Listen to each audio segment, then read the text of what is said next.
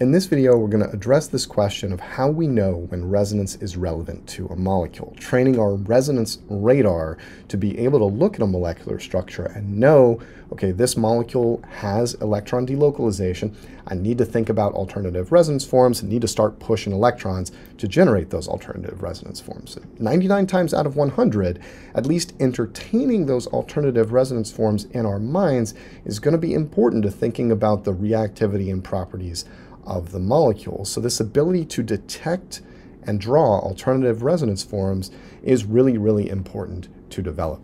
A big part of this is structural pattern recognition, and this is true more broadly in studying organic chemistry. Getting good at recognizing patterns in structure and reactivity is going to help you become a better organic chemist. And in the case of resonance, here we're going to look at 5 general structural patterns that tell us a molecule is characterized by electron delocalization and give us a sense of how to start pushing electrons to generate alternative significant resonance forms. The overarching idea of all of these is we're going to have some good electron source, a lone pair or a pi bond, generally linked by one single bond, which we're going to highlight in purple in all of these structures, to a good electron sink.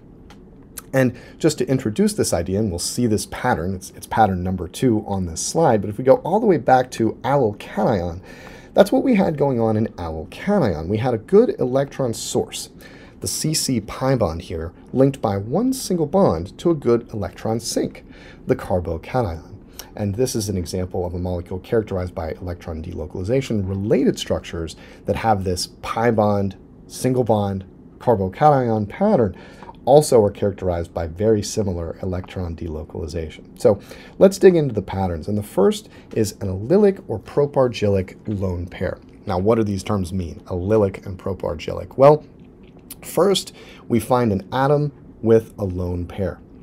That atom is linked via a single bond, one and only one single bond, to a carbon-carbon double or triple bond, or a double or triple bond between other elements. So while here an allylic lone pair strictly refers to a carbon-carbon double bond, and propargylic to a carbon-carbon triple bond, we can really generalize this out to any double or triple bond without a loss of generality. So for example here, this molecule on the left, we have a nitrogen with a lone pair linked via one single bond to a carbon-carbon double bond.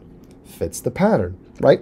And the electron flow is always the same when we recognize this pattern. We start at the lone pair, push into a new bond, and push the pi electrons in the double or triple bond onto the atom that's farther away from the single bond that links the lone pair-bearing atom to the double bond or triple bond. So the electron flow is like this.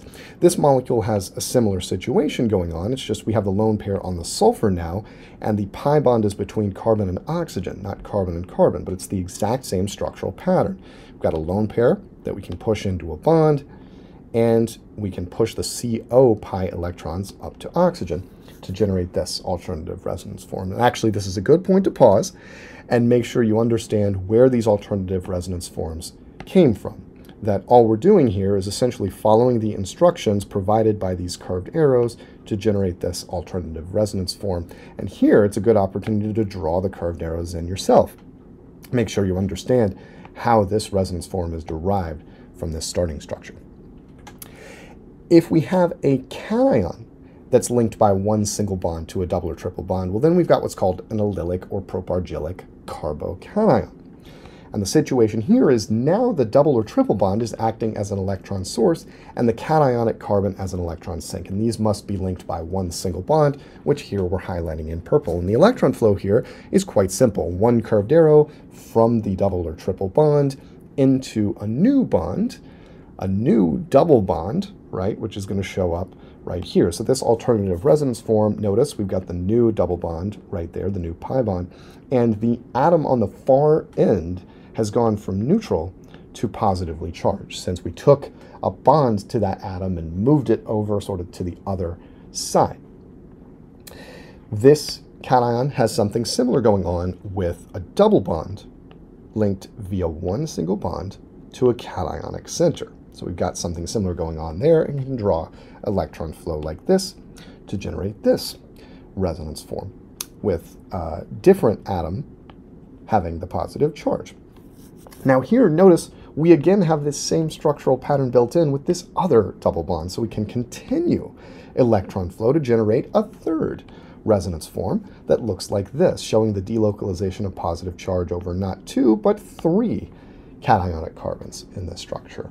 And one note of terminology here that you may come across is when we have double bonds like this and an alternating double single pattern, which I've highlighted in orange here, that's called a conjugated system, or we call those double bonds conjugated. This is known as a conjugated diene, which you'll dig into in more detail later on in your studies of organic chemistry. The third pattern involves a lone pair directly linked to a carbocation via a single bond. So here, for example, we have a lone pair on oxygen linked via a single bond, highlighted in purple, to a carbocationic center. And the basic idea here is we start electron flow at the lone pair, and we send that lone pair into a new pi bond to the cationic carbon, which, notice, it's unsaturated, so it can accept another bond.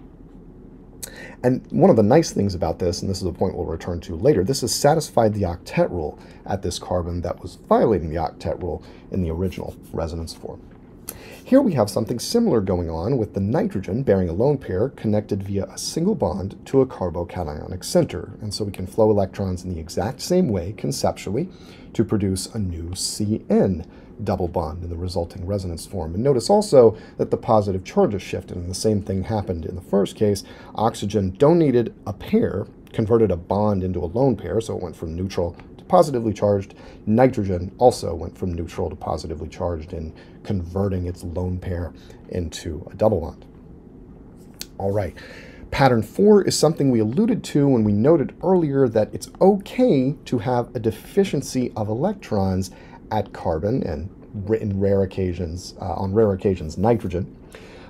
This is, although it doesn't have an octet, this is still okay to do. And so more generally, any polarized pi bond between carbon and some more electronegative element, we can push the pi electrons up to the more electronegative atom. And that's pattern 4 here. A pi bond joining two atoms, carbon doesn't even necessarily need to be involved, of different electronegativity.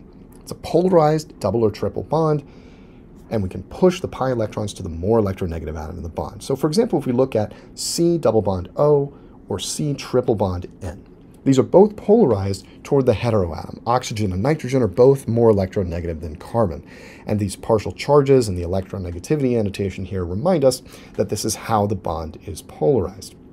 So we can draw alternative resonance forms where we take the CO pi electrons, for example, and just send them up to oxygen, generating an O minus C plus resonance form. And we've seen this previously. We can do the same thing with the carbon-nitrogen triple bond, sending those electrons up to nitrogen and generating a C plus N minus resonance form that looks like this. And so it's always fine and valid to take a pi bond joining two atoms of different electronegativity and at least entertain pushing those electrons up to the more electronegative atom. Finally, here we have a pattern that looks a little bit exotic, but will become very important after you've talked about conjugated systems and aromaticity.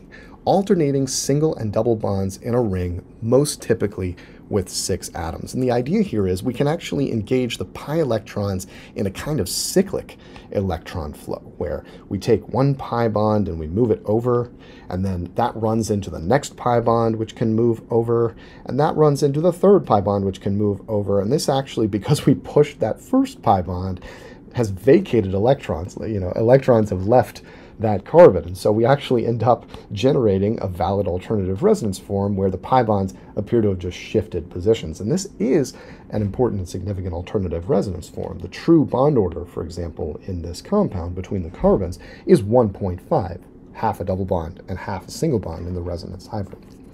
This is another example of this that just happens to have a nitrogen in the ring instead of a CH group.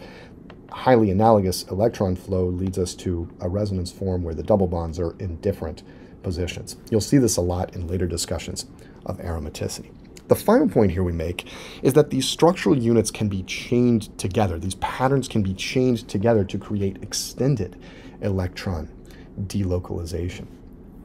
And a point that Klein makes and that Klein recommends, which is, I think, good when you're first starting out. You can kind of wean yourself off this as you get better over time at drawing resonance forms, but it can be helpful to look for these one-arrow electron flows first. This will help you avoid missing resonance forms. So for example, if you see kind of an allylic carbocation type of electron flow, draw that arrow first and the resulting resonance form, and then entertain further electron flow in the resulting resonance form, just to make sure you don't miss any significant alternative resonance forms. This is another good one where this will come up, where it's a one electron flow. This one as well. You know, if you've got a pi bond, entertain pushing those pi electrons first before you get into two electron flows like the allylic lone pair or something like conjugated pi bonds in a ring like this. So as an example here, I've drawn this ester molecule. This is an example of the ester functional group. And it's helpful from a bookkeeping perspective, just to make sure you don't miss any resonance forms, to just push the CO pi electrons first. In that resulting resonance form, we can notice we've created a situation where now we have a positive charge linked by one single bond to an atom bearing a lone pair. This is our lone pair adjacent to C+ pattern, and we can push electrons like this to generate a third significant resonance form like so. It's possible to do both arrows in one to go right to this resonance form, but then you might miss this resonance form right here, which shows that this carbon atom is sharing some positive charge.